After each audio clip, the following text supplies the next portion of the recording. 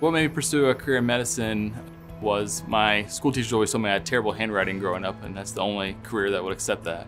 But in all honesty, it's because I really wanted to help people. My first day as an intern, which is the first day that you're an officially a doctor, I took care of a little girl who was supported on a Berlin VAD, which is a machine that supports her heart fully. And if that machine gets unplugged for 30 minutes, it stops working, which was initially terrifying to me.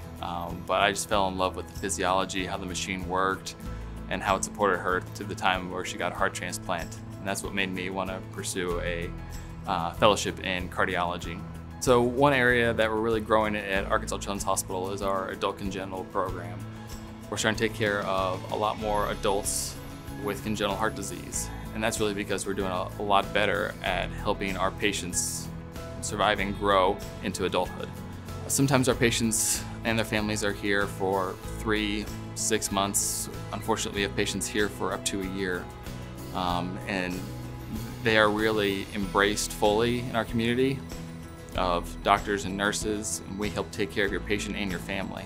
We have a very busy family at home. I have a 5-year-old and twins who are almost 2 years old.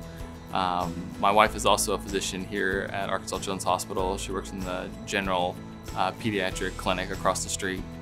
I like to run. It's kind of my release from the hospital. I've run half marathons before. I'm still not crazy enough to do a full marathon or brave enough, but ultimately I think that's the goal. And then of course we're in the South, so I love college football.